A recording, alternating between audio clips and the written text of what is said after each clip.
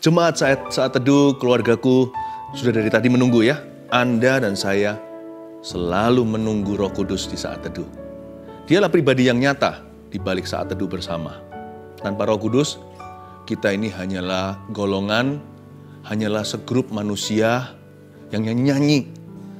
Tapi karena Roh Kudus bukan jadi karaoke, tetapi Allah bertata di atas nyanyian kita. Itu perbedaannya.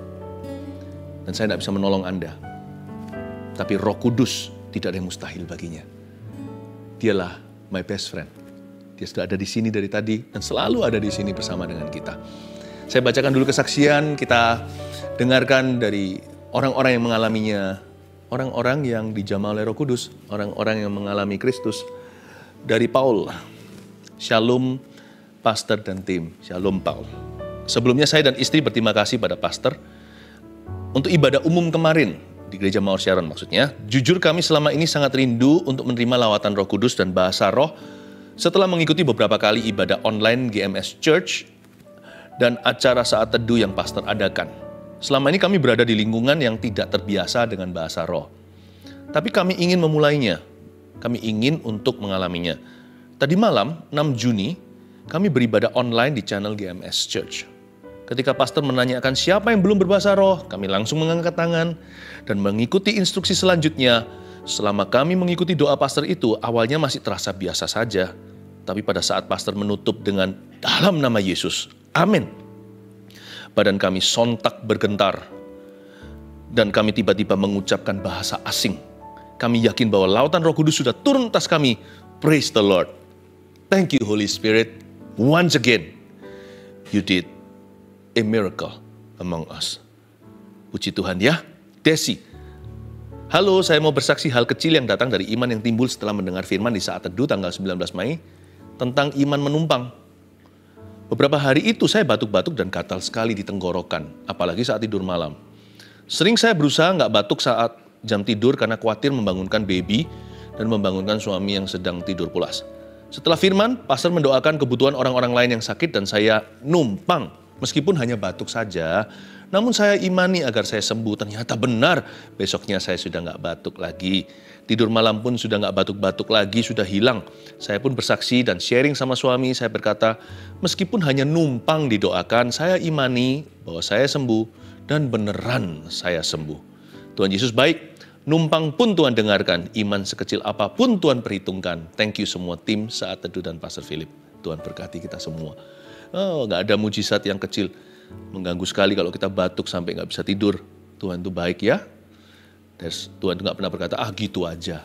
Allah kita itu loh, pedulinya apapun penting. Kalau itu keluar dari hati orang-orang yang berharga baginya. Annie berkata begini, saya mau bersaksi tentang Tuhan yang luar biasa di hidup saya. Saya dan suami belum memiliki keturunan setelah 7 tahun menikah. Pada 19 April 2021, saya ke dokter kandungan dan berencana untuk program hamil kembali setelah berkali-kali program tapi gagal. Dokter memvonis ada kista sebesar 2 mm. Setelah diberi penyubur, 10 hari kemudian kista malah berkembang sampai 4 mm. Mendengar vonis dokter itu, saya sangat khawatir karena nggak pernah memiliki sakit demikian. Di tengah kepanikan itu, saya tetap berserah pada Tuhan. Saya sering ikut saat teduh dan bergabung dalam tim CG, Cell Group ya, Connect Group atau kelompok sel di Gereja Mawar Sharon. Dan di akhir bulan April pada akhir saat teduh, pastor doakan ada satu perempuan yang memiliki kista dan akan berkembang menjadi tumor, namun dalam beberapa minggu Tuhan akan sembuhkan dan menjadi bersih. Dengan iman dan keyakinan yang sungguh, saya aminkan bahwa itu adalah saya. Saya juga tekun dalam doa-doa pagi setiap jam 4 subuh. Setelah haid dan jadwal kontrol bulan Mei, dokter menyatakan kista sudah bersih. Puji Tuhan, Yesusku sungguh luar biasa.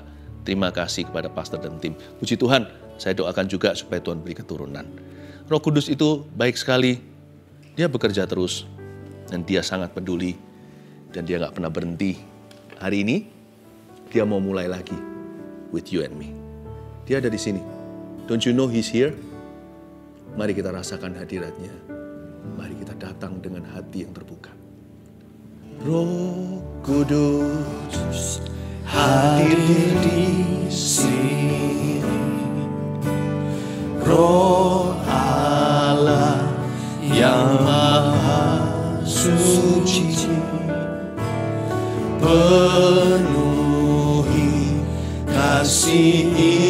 ilahi, damai sejahtera dari Roh Kudus hadir. Roh Kudus hadir di sini. Roh Allah yang Maha Suci, penuhi kasih ilahi,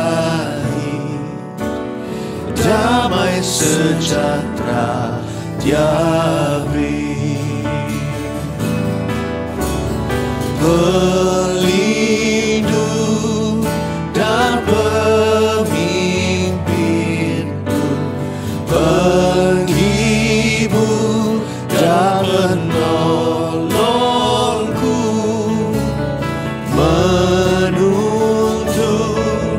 langkah hidup, dekat dengan Dia selalu.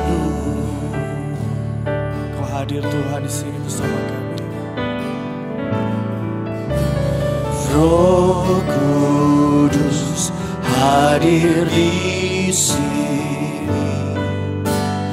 Roh Allah yang Maha Suci, penuhi kasih ilahi, damai sejahtera yang Roh Kudus hadir. Roh Kudus hadir di sini. Ya kami percaya. Roh Allah yang Maha Suci, penuhi kasih ilahi, damai sejahtera Dia beri. Pelindung dan pemimpinku, penghibur dan penolongku, menuntun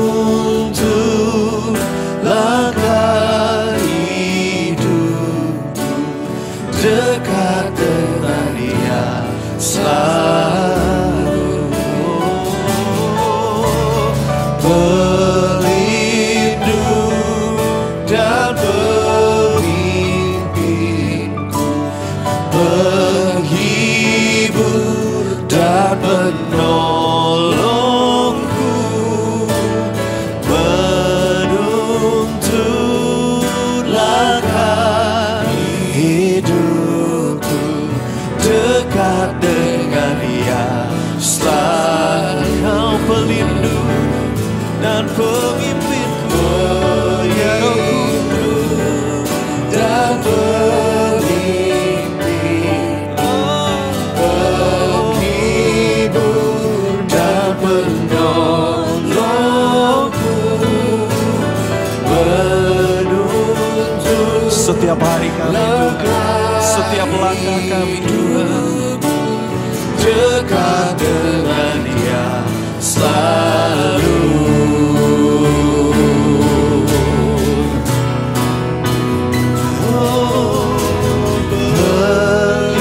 Pelindung dan pemimpinku,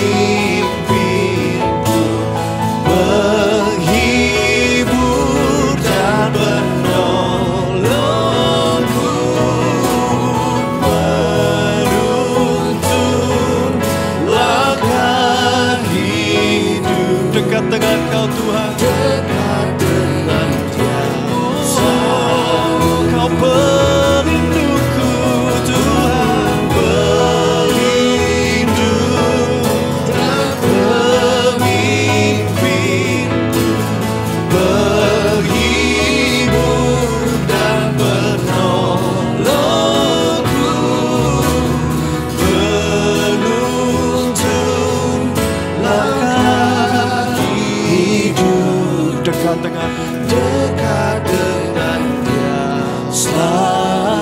dekat dengan Dia,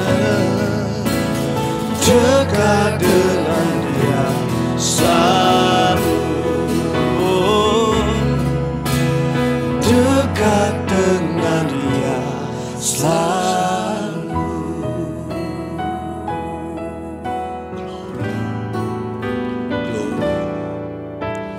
Yesus Tuhan ditinggikan, dimuliakan dan naik ke surga. Dia berikan Roh Kudus-Nya, menguatkan dan menolong selalu. Sungguh ku rindu bersekutu denganmu selamanya. Allah Roh Kudus, Allah Roh Kudus, Allah Roh Kudus, jamah hatiku dengan urapanmu. Rindu selalu dekat denganmu, tinggal di hadiratmu.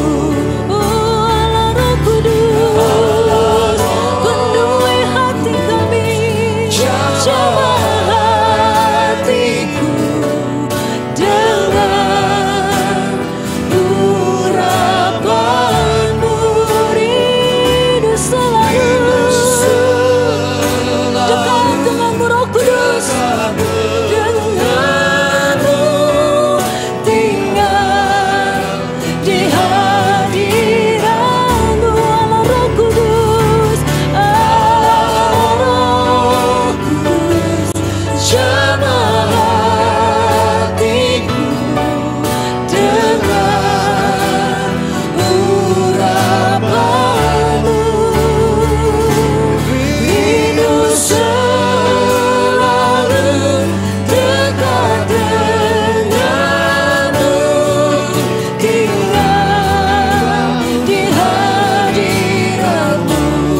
Mari menyembah Roh Kudus.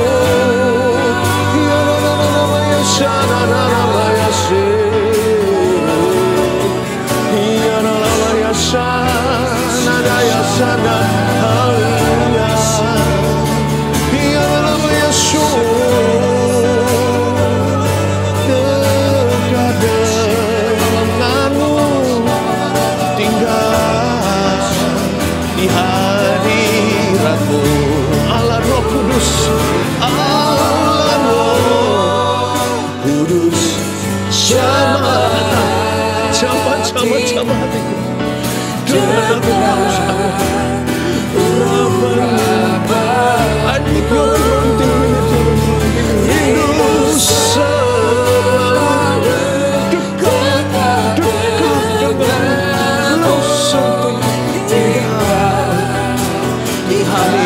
hatiku Allah Roh Kudus, Allah Kudus, jamah hatiku dengan urapanmu.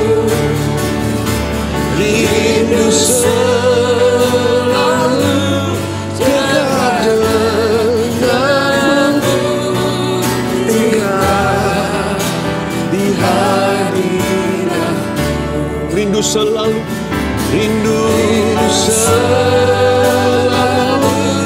dekat denganmu,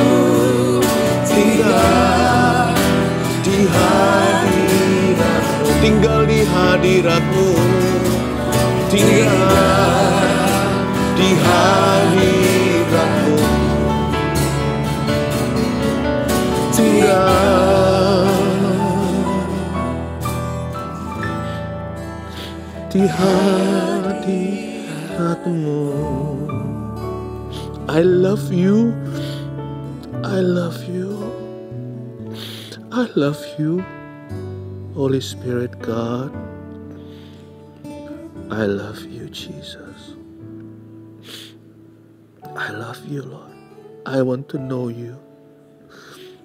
Aku ingin untuk mengenalmu lebih dalam lagi. Beautiful Holy Spirit. Wonderful. Wonderful Jesus. Oh, glory to God. Hallelujah. Hallelujah. When He's here, kalau Tuhan Allah Roh Kudus hadir, kita tidak bisa melihatnya, tapi kadang-kadang kita bisa merasakannya. Dan pasti kita bisa mendengar Dia akan bersuara di dalam jiwa kita. Dia nyata. Dialah sesungguhnya yang terus bekerja di saat teduh bersama. Kurang fair ya, kita-kita ini yang kelihatan. Dia itu yang gak kelihatan, itu yang seniornya. Kita ini juniornya. Kita ini gak ada apa-apa. Tanpa Dia, apa sih yang kita bisa buat? Nyanyi-nyanyi ceramah, tak ada artinya. Tapi kalau Dia bekerja, sesuatu akan terjadi. Kalau Dia turun, kemerdekaan diberi. He's my best friend and I admire Him all the days of my life. Saya paling kagum sama Roh Tuhan. He's so humble, you know. Begitu rendah hati. Tidak pernah cari muka. Memuliakan Yesus. Tidak berbicara dari dirinya. Apa yang Dia dengarkan, itu yang Dia sampaikan. Dialah Roh kebenaran. I love it with all my heart. He's my best friend. Dan Dia akan menjadi sahabat karib kita semua juga hari ini. Saya tidak mau ada cut off-nya masuk ke firman. Oh, I enjoy this. He is here. Dia siap rindu untuk fellowship dengan Anda ya. Ambil Alkitab dan catatan Anda. Kita siapkan diri untuk firman Tuhan. Kemarin itu hari Minggu yang lalu saya on-site di gereja kita. Saya khotbah dari 5 ibadah hari Minggu tersebut. Ibadah 1, 2, dan 5. Sekarang masih ada sih di YouTube. Sebab kami buka. Supaya semua bisa enjoy. Karena firman Tuhan adalah untuk semua orang. Jadi live streaming waktu itu. Lalu setelah live-nya lewat, orang terus menontonnya. Judulnya Mengenal Roh Kudus. Jadi kalau Anda di YouTube ini, Anda bisa saksikan. Jangan ketinggalan. Itu bukan part 1, part 2, part 3. Itu masing-masing ibadah mandiri. Saya sampaikan firman yang berbeda. Meskipun desainnya sama. Tapi itu satu rantai firman Tuhan hari Minggu. Lalu waktu saya berkhotbah di depan jemaat, saya berjanji nanti di saat teduh, yaitu hari ini, saya akan sampaikan sebuah tema khusus. Nanti saya bahas ya, tapi saya kasih bocorannya dulu hal-hal yang mendukakan Roh Kudus. Nah, Sabtu depan, Sabtu besok saat teduh kemudian, saya dorong Anda untuk membawa pengakuan dosa jikalau ada yang perlu pemberesan sama Tuhan. Nanti Sabtu besok ini saya kasih judul makna pengakuan dosa. Nantikan hari Sabtu berapa hari lagi. Kalau ada yang butuh pemberesan sama Tuhan, ini waktunya pengakuan. Bukan pengakuan ke pendeta, tapi gembala bantu untuk bisa barengi Anda untuk masuk ke hadirat Allah. Ayo kita bawa segala sesuatu yang kiranya salah di hidup kita, segera kita akui, segera kita tinggalkan. Siapa yang butuh pemberesan, Sabtu ini Tuhan sahabat orang berdosa. Lalu hari Minggu saya akan khotbah lagi di ibadah ketiga dan keempat di gereja kita, Gereja Mawar Syaron tercinta. Dan ini bisa langsung live streaming ya. Online-nya sudah langsung ke onsite. Demikian juga buka live chat. Jadi tim kami itu standby. Gak hanya Rabu Sabtu, khususnya Sabtu Minggu ibadah youth-nya, Sabtu hari Minggunya ibadah umumnya. Nanti live chatnya buka, yang ibadah minggu tersebut, kita akan mendoakan dan menjawab setiap permohonan doa dan menjawab setiap pesan atau pesan Anda. Ya. Nah, besok itu di gms.church/streaming seperti biasanya, ibadah 3 saya akan khotbah dengan judul Mewaspadai Roh Antikristus. Yaitu di pukul 13.00 waktu Indonesia bagian Barat atau jam 1 siang. Lalu ibadah keempatnya, yaitu pukul 16.00 WIB, pukul 4 sore, saya khotbah dengan judul Roh Kudus dari Kejadian sampai Wahyu. It will be very interesting. I will see you then nanti ya. Oke, hari ini buka catatan dan kita siapkan diri. Oh iya, ada satu buku sini saya mau dorong Anda untuk memilikinya. Holy Spirit My Best Friend. Tipis, sekali duduk selesai. Saya menulisnya di tahun 2019. Jadi sebelum pandemi ceritanya. Untuk menceritakan bagaimana hubungan saya dengan Roh Kudus seperti apa. Semoga jadi kesaksian dalam kehidupan Anda. Dan ini fundamental teaching banyak tentang Roh Kudus dari ayat-ayat yang selama ini kita abaikan. Saya jelaskan di situ gimana ngikut Tuhan. Kalau Anda rindu mengenal pribadi Roh Kudus, rindu untuk mempererat hubunganmu dengan Roh Allah, I recommend this book to you. Dan saya percaya akan sangat jadi berkat besar buat kehidupan Anda. Anda bisa lihat linknya, bisa dapatkan segera. Buku ini berjudul Holy Spirit My Best Friend. Ada bahasa Indonesia, Inggris, dan Chinese-nya. Kita buka firman Tuhan sekarang di Efesus. Pasal yang keempat. Efesus 4, ayat yang ke-29 sampai 31, saya bacakan dulu. Hal-hal yang mendukakan Roh Kudus, Anda bisa tulis tema itu. Ya.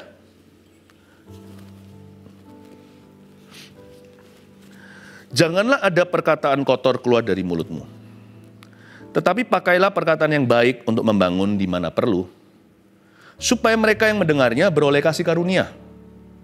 Dan janganlah kamu mendukakan Roh Kudus Allah yang telah memeteraikan kamu menjelang hari penyelamatan. Segala kepahitan, kegeraman, kemarahan, pertikaian, dan fitnah hendaklah dibuang dari antara kamu. Demikian pula segala kejahatan. Ayat 30, yuk kita baca bersama-sama. Di sebelah situ dengan iman saya dengarkan Anda. 2, 3. Dan janganlah kamu mendukakan Roh Kudus Allah yang telah memeteraikan kamu menjelang hari penyelamatan. Hal-hal yang mendukakan Roh Kudus itu apa saja ya? Kalau Roh Kudus itu nyata, berarti Roh Kudus itu pribadi. Dia bukan seperti beberapa orang kira Roh Kudus itu hanyalah manifestasi atau kuasa. He is power.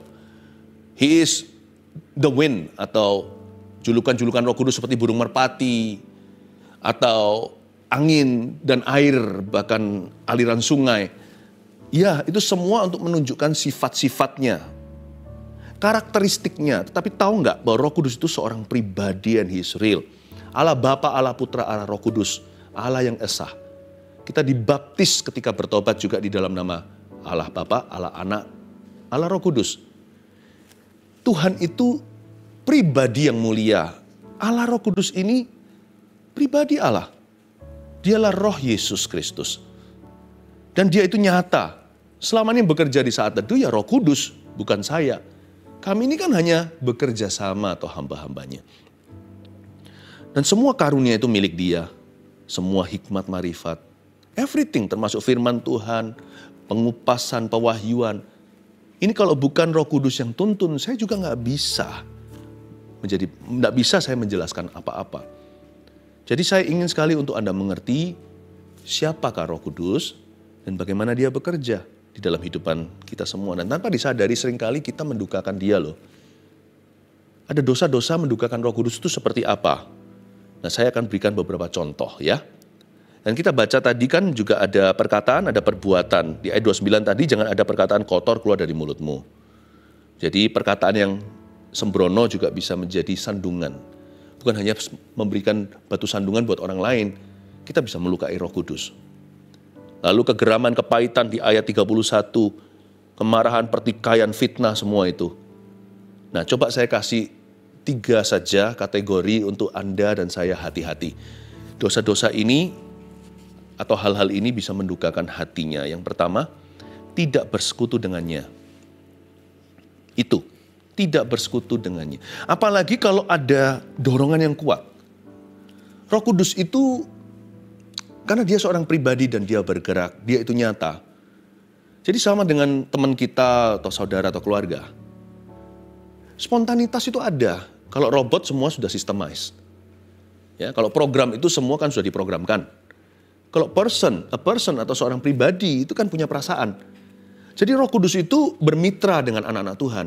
Dan dia itu ingin melatih kita semakin peka dan dia itu akan menuntun kita ke dalam segala kebenaran. Dan dia punya tugas dan tanggung jawab untuk Anda dan saya. Dan dalam menjalankan menjalankan panggilan hidup kita itu, Roh Kudus itu bukan hanya menuntun kita kepada kebenaran, tapi seperti kisah para rasul, dia menuntun para rasul-rasul itu ke tempat untuk ketemu orang sesuai dengan kehendaknya. Barang siapa dituntun oleh Roh Allah, dia adalah anak-anak Allah, Roma 8 katakan. Nah, sekarang saya ingin untuk menjelaskan pada Anda, ada waktunya dia tidak ingin menuntun Anda kemana-mana. Dia hanya rindu bersekutu denganmu. Karena dia seorang pribadi, our God is very personal, you see. Dia itu rindu bersekutu dengan anak-anaknya. Dia bersekutu dengan hamba-hambanya. Dia ingin bersekutu dengan gerejanya. Kerinduan Tuhan tertinggi ketika menciptakan manusia. Padahal dari debu dan tanah dia hembuskan angin ke dalam nostril atau ke dalam hidungnya. Kata angin di situ dalam bahasa Ibrani-nya itu spirit. Dia menghembuskan Roh Kudus ke dalamnya. Roh yang sama yang melayang-layang di atas permukaan air ketika bumi masih hampa, kosong, belum berbentuk apa-apa. Yang Tuhan bisa dengan mudah saja asal cipta. Dia hanya berkata jadilah, jadilah, semua jadi. Tapi waktu membentuk manusia, dia masuk ke dalam tubuhnya. Tinggal bersamanya. He dwells with man. Makanya waktu manusia jatuh dia sedih sekali. Dia jadi putus hubungan dengan manusia ciptaannya. Manusia harus dipisahkan karena dia adalah roh suci. Kita najis dan kita telah jatuh dari kemuliaannya. Dan ketika Yesus telah membeli kita kembali di Kalvari, nggak hanya membawa kita ke sorga, Yesus mau mengembalikan apa yang hilang di Taman Eden itu. Ketika Roh Kudus harmoni tinggal, secara begitu dekat dan bersekutu dengan umatnya. Secara harmonis dia tinggal bersama dengan kita. Roh Kudus janji Bapa diberikan itu dengan rasa cemburu. Bukan supaya Anda dan saya lukai. Supaya dia kerasan within you and me. Agar supaya Roh Kudus itu bisa feeling at home. Home sweet home di dalam hidup kita. Karena itu jangan didukakan. Pengajaran saya sekarang ini bukan berguna untuk bisnis. Berguna untuk pertemanan. Berguna untuk... Bukan. Firman yang sekarang saya bagikan ini akan mengkoreksi. Mengoreksi dulu hubungan kita dengan Roh Allah. Dan segala sesuatu akan mengalir dari situ. Bukankah firman Tuhan berkata gini, Yesus berkata di akhir puncak sebuah perayaan, Tuhan berkata, barang siapa haus, barang siapa percaya, dari dalam dirinya akan mengalir aliran sungai kehidupan yang memancar sampai selama-lamanya. Jagalah hatimu dengan segala waspada, sebab segala sesuatu akan mengalir daripadanya. Kalau hubungan kita korek atau benar dengan Tuhan, karena kita dipanggil untuk menyembah dalam roh dan kebenaran. Kalau kita itu benar sama Roh Kudus ya, hidup kita itu enak dituntun sama Kristus. Enak itu bukan berarti nggak punya masalah, tetapi kita akan melihat kemuliaan Allah dalam segala perkara. Roh Kudus itu ingin bersekutu dengan kita. Tahu nggak pada waktu di Taman Eden itu yang hilang adalah persekutuan. Ciptaan masih ada, Adam dan Hawa masih ada di bumi. Ya, masih berjalan selanjutnya history atau sejarah manusia, tetapi yang hilang adalah persekutuan dengan Tuhan. Apalagi ketika manusia jahat, Tuhan pernah berkata begini dalam firman-Nya di kitab Kejadian, maka rohku tidak akan lagi tinggal diam di dalam diri manusia, karena semua yang dipikirkan adalah kejahatan. Tuhan ingin mengembalikan persekutuan. Tidak bersekutu dengannya. Mazmur 32 ayat 9. Bunyinya begini, janganlah seperti kuda atau bagal yang tidak berakal, yang kegarangannya harus dikendalikan dengan tali, les, dan kekang. Kalau tidak, ia tidak akan mendekati engkau. Kita ini lebih suka roh agamawi. Mana peraturannya? Kita suka sesuatu yang tangible, sesuatu yang kita bisa kontrol atau kendalikan. Tapi Roh Kudus ingin punya kehidupan yang beyond non-religiosity atau ritual agamawi atau liturgi. Roh Kudus ingin punya hubungan yang real, yang nyata. Dan dia ingin bersekutu dengan kita. Makanya itu jangan malas untuk masuk hadirat Allah. Janganlah kita malas-malasan untuk menyembah. Karena menyembah itu salah satu fasilitas yang Tuhan berikan untuk kita itu naik. Mendekati tahta Allah karena dia bertahta di atas pujian umatnya. Jangan lupa membaca Alkitab. Jangan baca Alkitab seperti orang Farisi dengan ragi hati. Yang ingin sok tahu, sok pintar dan memakai ini untuk membunuh karakter orang lain. Atau untuk menghakimi. Pakailah Alkitab ini sebagai tangga Yakub. Untuk increase your intimacy. Untuk meningkatkan keintimanmu dengan Tuhan. Pakailah firman ini haus lapar seperti bayi dulu yang rindu susu. Waktu kita baca Alkitab ini, read for you. Of course, I don't read for me only. Saya nggak baca untuk diri saya sendiri, sebab saya sekarang adalah pengajar umat. Saya gembala sidang. Dan saya juga pernah sekali lucu waktu di luar sana ketemu sama satu orang menyapa saya. Ini gembala saat teduh saya. Saya dapat satu gelar baru, gembala saat teduh. What an honor sih, suatu kehormatan. I don't read the Bible for me only. Saya tidak membaca untuk saya sendiri, saya baca juga untuk Anda. Tapi yang paling pertama yang utama, kita semua sama. Kita harus membaca ini untuk diri kita, karena kita haus dan lapar akan kebenaran. Dan Yesus berkata, orang yang haus lapar demikian akan dipuaskan. Itu dulu. Hubungan kita dipuaskan dengan Roh Kudus karena kita dipanggil sebagai penyembah dalam roh dan kebenaran. Jangan seperti kuda atau bagal yang nggak berakal. Kalau nggak ada masalah, kalau nggak dipecut dulu dengan keadaan, kalau nggak desperado terpaksa, kalau sudah nggak terhimpit dengan sebuah persoalan yang tidak bisa terpecahkan, kalau nggak dikendalikan dengan tali les dan kekang lah istilahnya, kalau kuda itu nggak dipecutin gitu, itu nggak datang atau nggak maju, kita juga nggak akan mendekati Tuhan. Ada orang tanya sama saya, Pastor Philip, rahasianya apa sih untuk dipakai Tuhan? Simple ya, meresponi. Saya ini nggak punya secret recipe seperti banyak orang kira. Wah itu pasti gimana puasanya, doanya. Enggak sih, simple aja sih. Cuman saya responi aja. Saya tahu bahwa every day setiap hari prioritas kesatu dalam kekristenan saya atau dalam iman Kristiani saya adalah bersekutu dengan Roh Kudus. Dalam hadirat dan firman-Nya. Itu nomor satu, number one. Sekarang ketambahan Rabu Sabtu. Kalau Minggu sudah dari dulu saya cinta jemaat Gereja Mawar Sharon yang kami gembalakan. Every day your top priority should be to fellowship with Him. Ku ingin selalu bersekutu denganmu, menikmati hadirat-Mu. Biarkan Roh-Mu tinggal dalam hidupku. Sungguh indah bersamamu. Ku ingin selalu bersekutu denganmu, menikmati hadirat-Mu. Biarkan Roh-Mu tinggal dalam hidupku. Sungguh indah bersamamu selamanya. Tapi Pastor Philip, saya bukan orang yang romantis, saya ini kaku. Saya nggak bisa seperti pastor, kalau menyembah itu begitu manis. Saya juga nggak loh, percaya nggak? Saya ini orang yang kaku, I'm sorry, I love you, don't exist in my vocabulary. Lebih tepatnya, did not exist. Dulu sih. Tapi karena Roh Kudus itu romantis. Lebih dari sentimental sih, yang dia inginkan adalah ketaatan. Jadi jangan hanya kita itu merasa, lalu sudah cukup sampai sana. Nggak mungkin. Kalau kita cinta sama Tuhan, pasti berujung ketaatan. Pasti ujungnya buah. Tuhan nggak cari pohonnya. Namun demikian, orang seringkali besarkan buahnya. Buah nggak ada kalau nggak ada pohonnya dulu. Nggak akan ada ketaatan kalau nggak ada cinta dulu. Nggak akan ada keberanian atau buah kalau tidak ada ekspresi terlebih dahulu. Karena itu saya tidak pernah malu untuk nangis di hadirat Tuhan, untuk merasakan hadiratnya. Saya tidak seperti orang Farisi. Saya nggak mau jadi orang yang sok pintar.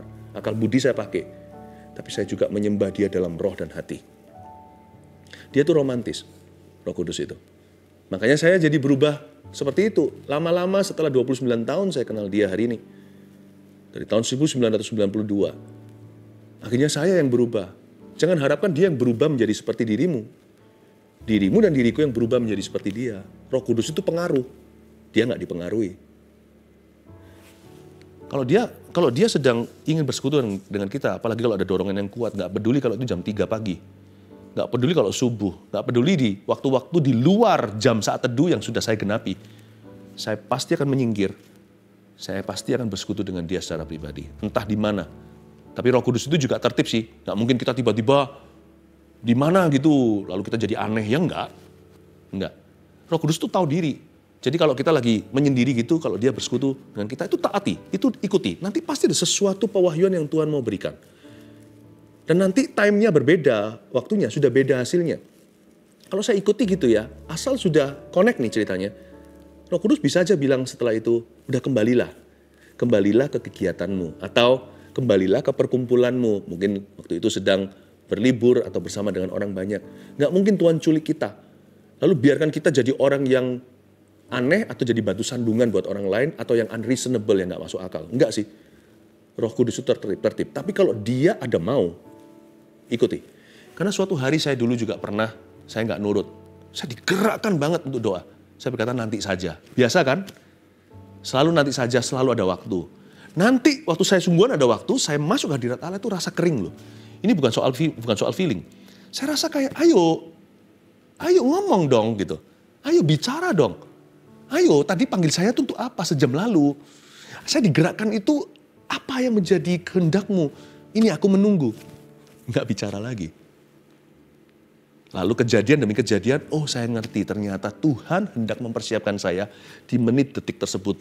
Ketika dia dorong saya untuk menyendiri, menjauhi kalayak ramai seperti Yesus ke Getsemani, jiwa saya harus hanya menjadi miliknya seperti Cinderella.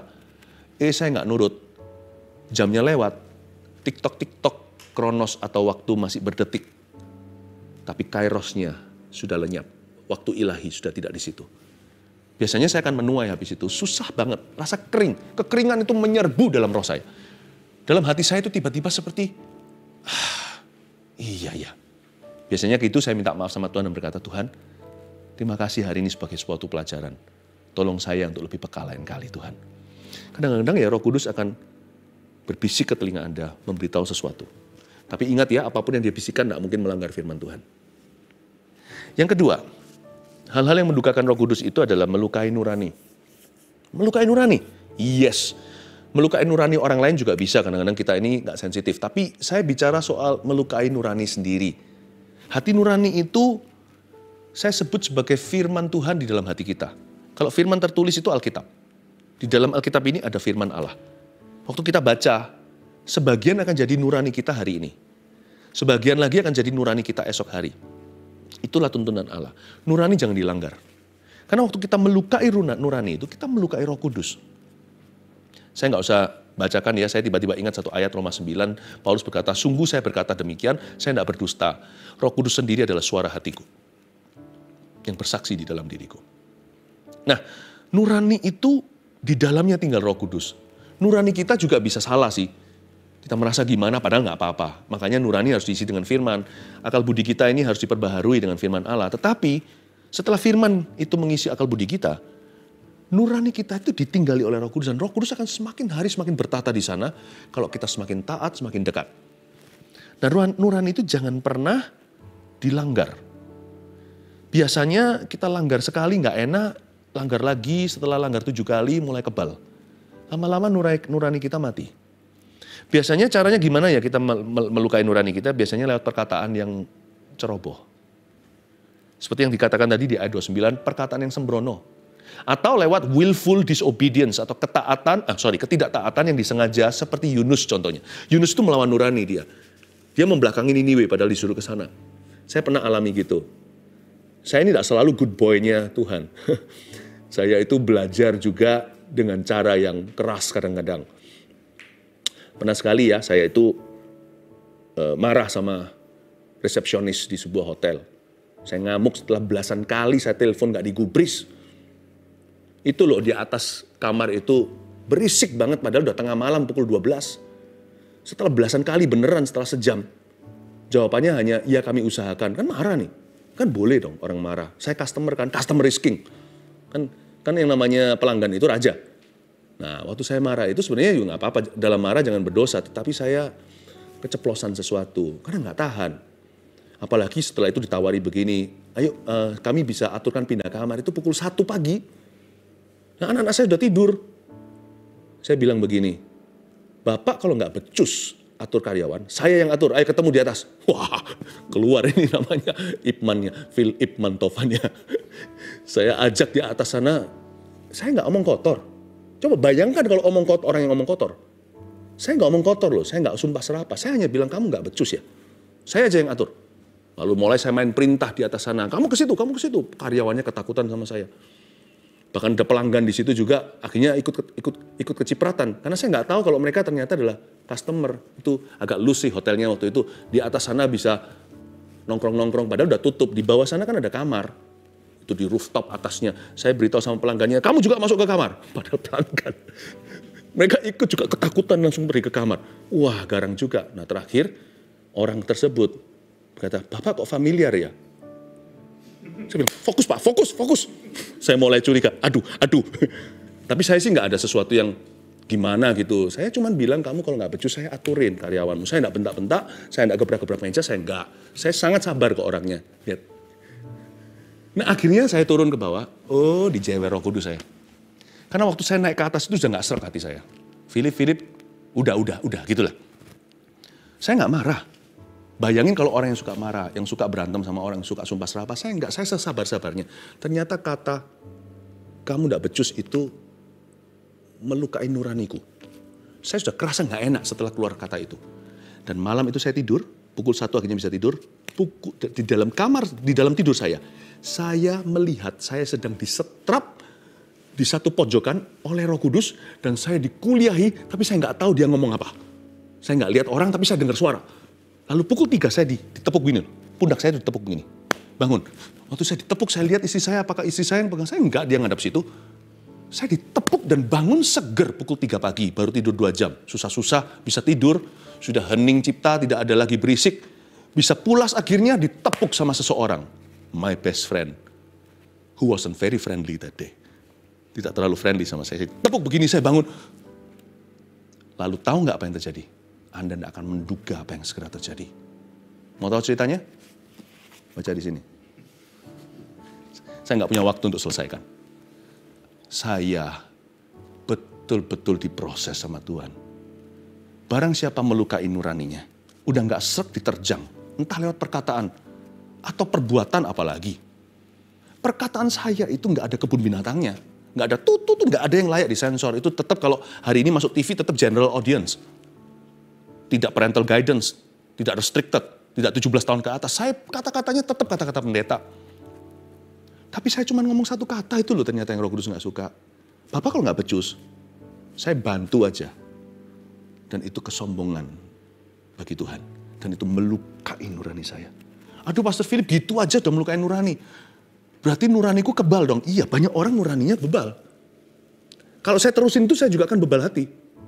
Tapi untungnya my best friend will not allow me. Will not allow that to happen. Tidak akan mengizinkan itu terjadi. Saya bersyukur Roh Kudus itu tidak menganggap saya anak gampangan. Karena itu jangan lukai nurani Anda ya. Lewat perbuatan atau perkataan. Kalau Anda lukai, Anda tidak bertobat malam itu. Anda lanjut lagi setelah next day, hari terbenam, matahari terbenam. Lama-lama kebalan nuranimu. Roh Kudus tidak bisa tinggal di situ, dia terusir dari sana. Disitulah orang kehilangan tuntunan Allah. Semua orang bisa salah termasuk saya.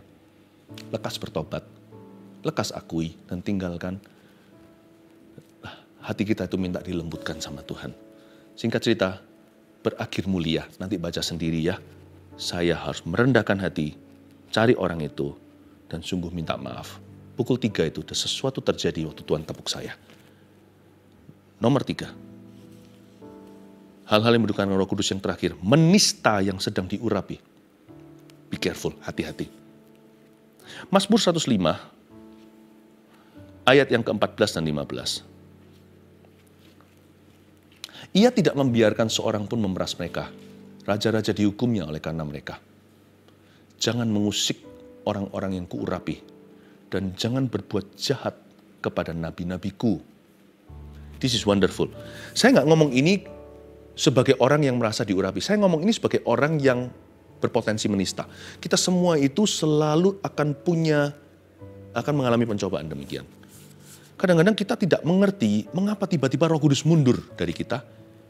Itu seringkali karena we step on the wrong foot. Kita menginjak kaki yang salah. Kenapa Roh Kudus mundur dari Saul? Karena ketidaktaatannya? Betul. Tapi kenapa Roh Kudus terus mundur? Karena dia menista Daud. Salah itu. Sama-sama diurapi, yang satu menista, yang satu terus mengikuti Allahnya. Be very careful. Kalau contohnya itu bisa saja bicara tentang seorang individu atau manusia, atau bisa bicara tentang sebuah event atau sebuah kejadian, atau bisa bicara bisa saja tentang sebuah institusi atau the body of something. Tapi kalau yang kita injak itu adalah kaki orang yang benar, Tuhan biasanya akan mengingatkan sih. Nah biasanya juga banyak sekali komplikasi dari dosa iri. Orang iri hati itu macam-macam nanti komplikasinya atau manifestasinya. Kalau saya melihat ada waktunya, saya menjadi the man of the hour, menjadi orang yang Tuhan pilih untuk jam itu. Tapi di jam kemudian, kalau Anda lihat gimana Tuhan rekrut manusia, Yesus sendiri memberi perumpamaan, jam 9 dia rekrut, jam 12, jam 3, jam 6. Every hour, he's got his man. Setiap jam ada orangnya sendiri, setiap musim. Segala sesuatu indah pada waktunya. Berarti Tuhan punya orang yang indah setiap waktu. Dan tidak ada satu orang pun di antara kita adalah sang indah itu segala waktu, itu hanya Yesus Kristus. Kita tidak usah mundur sih, kita tidak usah menjadi kadaluarsa, lapuk, enggak sih. Kita ini dijanjiin sama Tuhan, kalau kita itu mau ngikut sama Roh Kudus, kita akan dipindah dari kemuliaan pada kemuliaan yang lebih besar, from glory to greater glory.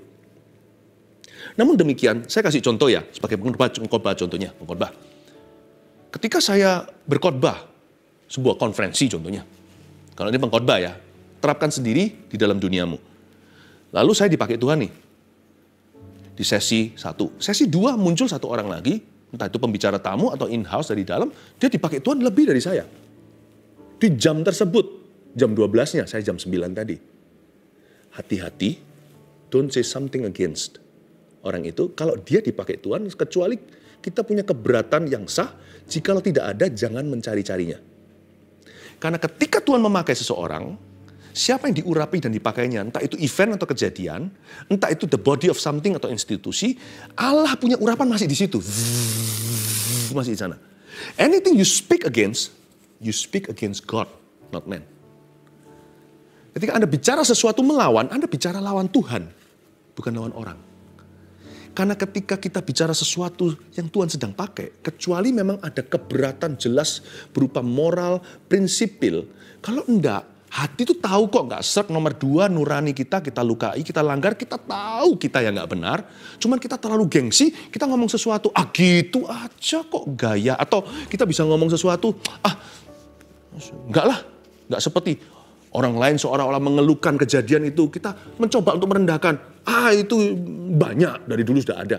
Dan kita berada di posisi resisting the Holy Spirit, menentang Roh Kudus. Disitulah you step on the wrong foot. Saya harus serba hati-hati. I'm always careful yang kayak gitu. Kadang-kadang orang-orang di bawah saya, junior-junior saya, yang tiba-tiba bersinar terang di dalam gereja, di antara umat manusia. Dan saya selalu berada di situ dan berkata, thank you Jesus for him. Thank you Jesus for him. Padahal saya adalah seorang pemimpin yang secure, yang aman. Bayangkan kalau orang yang notabene sukanya nggak aman dengan dirinya. Yang aman aja. Dari waktu ke waktu setan berkata, kok dia lebih hebat dari kamu? Saya berkata, kalau dia hebat, saya hebat. Kalau bisa ada orang hebat keluar dalam pimpinan kita, berarti Tuhan berkenan kepada kita, bukan? Saya berkata, haleluya. Orang itu setelah pergi, saya acungkan jempol, jangan di depan orang itu. Saya berkata, wow, wow, wow. Dan Tuhan berkenan kepada hambanya. Itu caranya. Don't speak against, jangan menista yang Tuhan sedang urapi. Daud maupun Saul masing-masing punya urapannya sendiri. Ini yang kita tidak hati-hati. Ini yang membuat kirbat anggur baru menjadi kirbat lama. Karena dia menista yang sedang diurapi oleh Tuhan.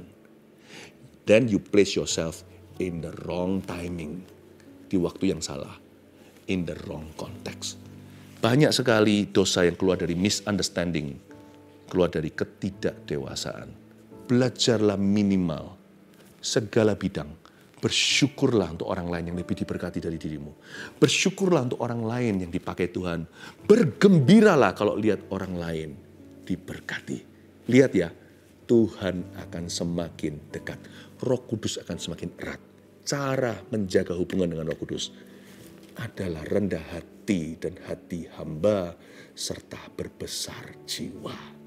Karena Roh Kudus is all that. Roh Kudus nggak pernah picik, itu roh setan. Haleluya. 1, 2, 3 ya. Hal-hal yang mendukakan Roh Kudus apa aja? Tidak bersekutu dengannya.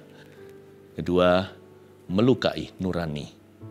Yang ketiga, menista yang sedang diurapi. Mari kita masuk ke hadirat Tuhan sekali lagi. Thank you Jesus. Sing this song with me, will ya? Haleluya.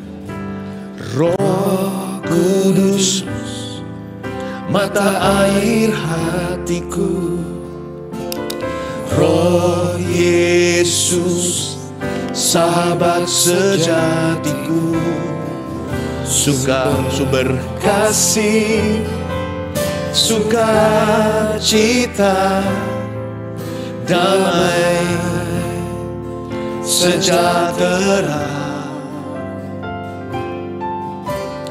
panjang sabar dan lemah lembut, murah hati, baik dan setia, kekal suci di dagingku, terus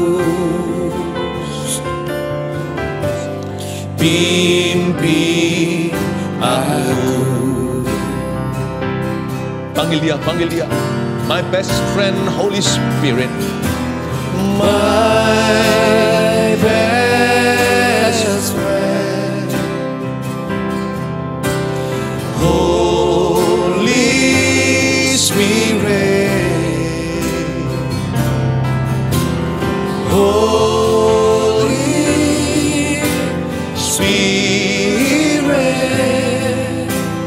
my best friend. Dari awal kita nyanyikan, Roh Kudus, mata air hatiku. Roh Kudus, mata air hatiku. Roh Yesus, sahabat sejatiku. Sumber kasih, sukacita, damai, sejahtera, panjang sabar dan lemah lembut, murah hati, baik dan setia, kekal suci di dagingku, terus pimpin aku. Panggil dia. Oh, my best friend, Holy Spirit,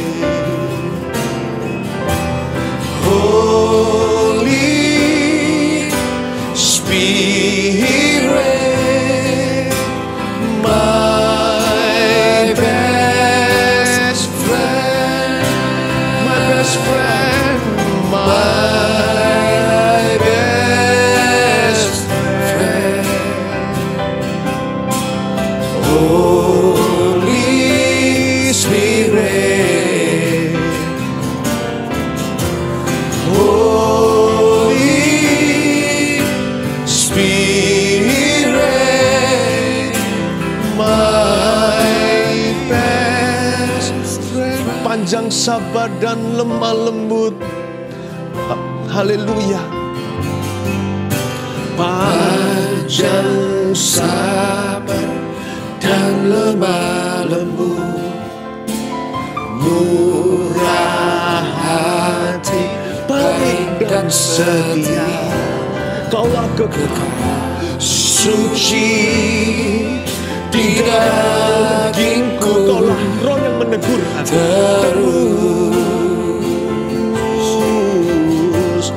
pimpin aku.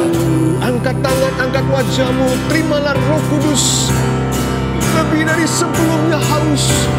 My best friend, Holy Spirit, Holy Spirit, Holy Spirit,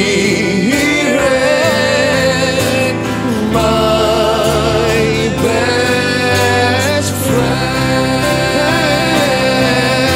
my best friend, Holy Spirit, Holy Spirit, my best friend. Saya tahu ini kehendak Tuhan. Tuhan Yesus ingin membaptiskan Anda dalam Roh Kudus-Nya. Siapa yang belum menerima baptisan Roh Kudus dengan tanda berbahasa roh atau berbahasa lidah, He's gladly going to do that. Dia pasti akan melakukan itu dengan senang hati untukmu karena Anda butuh. Kalau Anda adalah orang yang belum menerima bahasa roh, ini bukan demi teologi ya. Karena baptisan Roh Kudus bukanlah keharusan dan bukanlah takaran iman seseorang, tapi kehausan dan bala bantuan. Kalau Anda belum ya, cukup Anda ikut doa sama saya. Ketika nanti saya bilang dalam nama Yesus amin, seperti orang yang kesaksian saya bacakan tadi. Ketika berkata dalam nama Yesus amin, sesuatu akan terjadi. Ikuti saya berdoa. Angkat tangan begini. Ikuti demikian. Katakan, Tuhan Yesus saya haus. Katakan, Tuhan Yesus saya percaya. Baptiskan saya dengan Roh Kudus-Mu. Baptiskan aku ke dalam Roh Kudus dengan tanda berbahasa roh, dengan tanda berbahasa lidah. Aku mau punya bahasa rahasia sorga untuk berdoa. Aku mau jadi saksimu yang berani seperti para rasul-rasulmu. Tuhan Yesus, baptiskan aku, penuhi aku dengan Roh Kudus-Mu sekarang di dalam nama Yesus. Anda siap? Dalam nama Yesus. Anda siap? Dalam nama Yesus. Amin.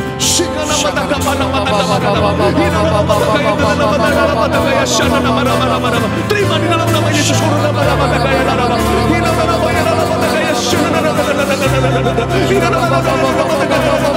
Jangan takut orang cemoohkan, jangan takut orang bilang Anda aneh, jangan takut. It's between you and the Lord, antara Anda dan Tuhan. Baptisan Roh Kudus ini adalah baptisan doa, baptisan saksi.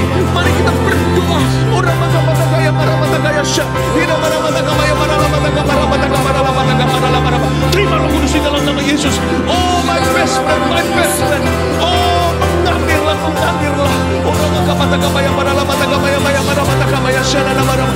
Tidak nama ya, para mata kaya, para mata kaya, para mata kaya. Orang kaya syah, nama. Jangan berhenti, jangan berhenti. Sembah Dia, sembah Dia dalam kebenaran. Ina nama mata kaya, nama Yesus. Ina nama mata kaya syukur, nama mata kaya. Ina para mata kaya, para mata kaya syukur, nama mata kaya. Ina para mata kaya, para mata kaya, para nama ya. Ina para mata kaya, para mata kaya. Haleluya. Oh, kita sedang mengadukan, kita sedang menceritakan perbuatan-perbuatan Tuhan lewat bahasa lidah yang Tuhan berikan. Kita sedang memuliakan Tuhan. Orang mata kaya, mata kaya, mata kaya, mata kaya syukur, nama nama. Ina nama mata kaya, mata kaya, para nama. Haleluya. Terima, terima, terima. Receive the Holy Spirit. Receive the Holy Ghost.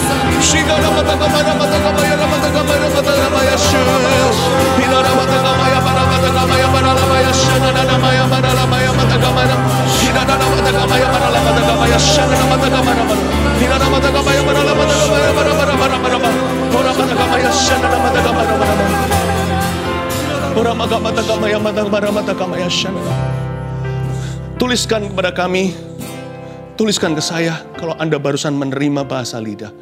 Kalau Anda barusan menerima baptisan Roh Kudus dan berbicara dalam bahasa-bahasa baru seperti dikatakan dalam kitab Injil. Congratulations. It's a gift. It's a responsibility. Bukan hanya sebuah karunia, tapi sebuah tanggung jawab ilahi. Roh Kudus adalah roh misi, sekarang jadilah saksi. Di dalam keluargamu, di situ Anda mulai. Anda tuliskan ya, semua di komentar nanti. Sementara sekarang, mari kita ulurkan tangan sekali lagi. Kita berdoa untuk setiap kebutuhan yang sudah masuk. Oh, yang sudah banjir setiap permintaan doa. Tuhan, jamah.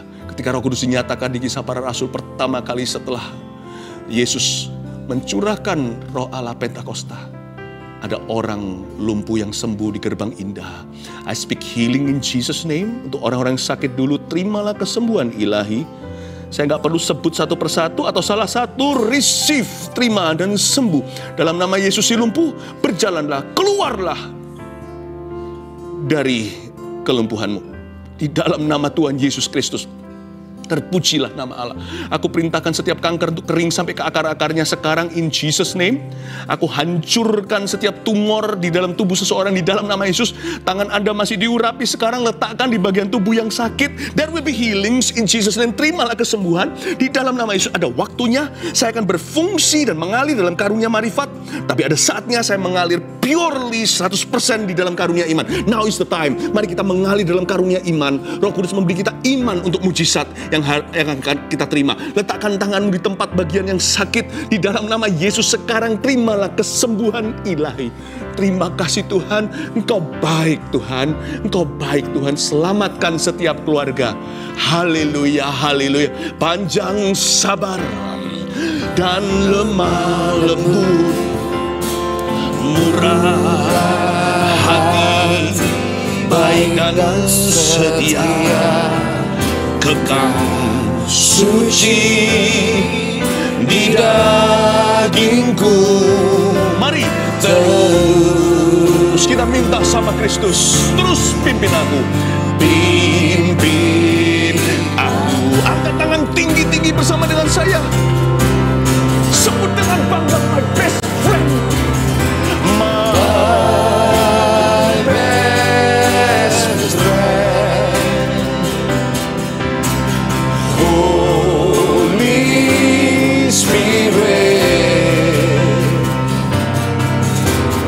Holy Spirit, my best friend, my best friend.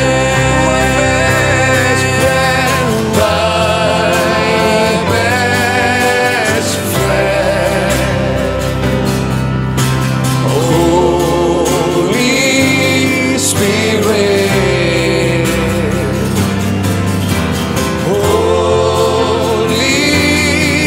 Spirit, my best friend. Holy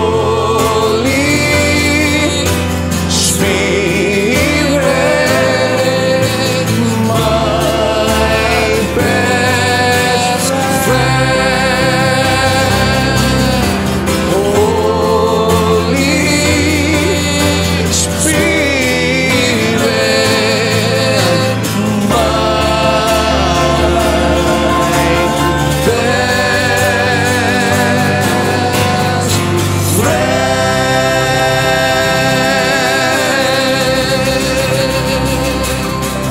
mari kita mengangkat tangan kita, terimalah berkat dari Allah Bapa, Allah Putra, Allah Roh Kudus, menyertai setiap umatnya yang menyenangkan hatinya.